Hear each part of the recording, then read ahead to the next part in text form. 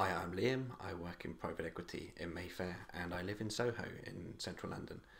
Um, my my parents invited me to come down and be a bit more communal by sharing the lockdown time with them. And unfortunately, my dad has a breathing condition, which means that if he did get coronavirus, it's likely to be a lot more problematic for him.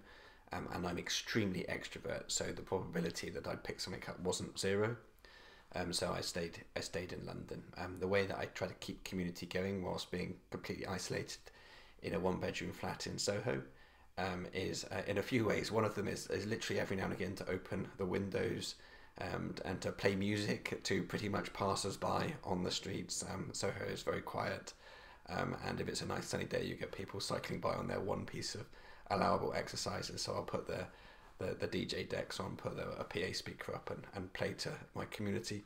And other than that, it's very standard. So I'm spending more time than I knew possible on video chats and just chatting on the phone. And I like, as part of my daily walk, to put a headset on and call a friend and then wander around the park whilst chatting, which makes me feel a lot more connected and like I've actually really engaged with people.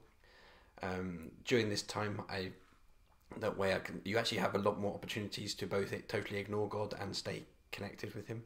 And the way I've tried to stay connected with God is actually through a process of trying to just accept that although I'm extremely extrovert, there are a lot of things that I can't do right now. And what I can do instead is take that chance to just feel the real peace and just be quiet in myself. Not always super easy if you're me, and I can find myself getting distracted in the middle of praying. But I have a real sense of kind of God with us on our way through this, and a great sense of peace, which is lovely. The Bible verse that I think about and kind of really define the way I view Christianity to a great extent is one of them is the way that we'd be recognised as disciples was love, which kind of John 13:35 of that this is how the world shall know that you are my disciples, for your love for one another.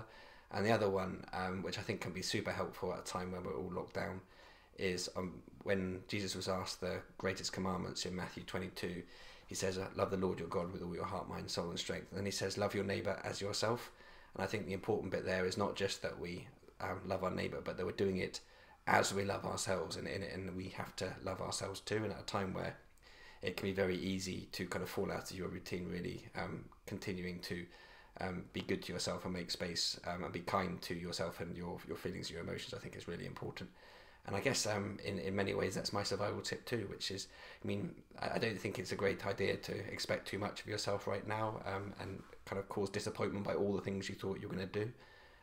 If you want to have a rest, then now is a great time to rest. If you want to binge watch Netflix, then I don't think anybody's going to be able to materially judge you when you're on the other side. And then a little bit of time is just, if you are out and about on your daily walk, then smiling at strangers kind of, if you're an extrovert like me, kind of makes you feel like you've connected.